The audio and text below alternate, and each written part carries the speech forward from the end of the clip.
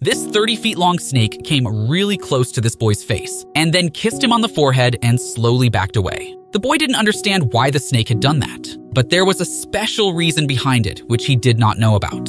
15 years ago, this boy found a snake egg while he was playing in the forest. He secretly took that egg home and started raising it. A few days later, a baby snake hatched from the egg, and the boy was very happy about it. But one day, the boy's father found out about the snake. His father wanted to kill the snake, but the boy ran away from home to save his beloved snake and released it back into the forest. But the snake had fallen in love with the boy and wanted to go back to him. Suddenly, he heard people screaming from behind, and they were all looking for him.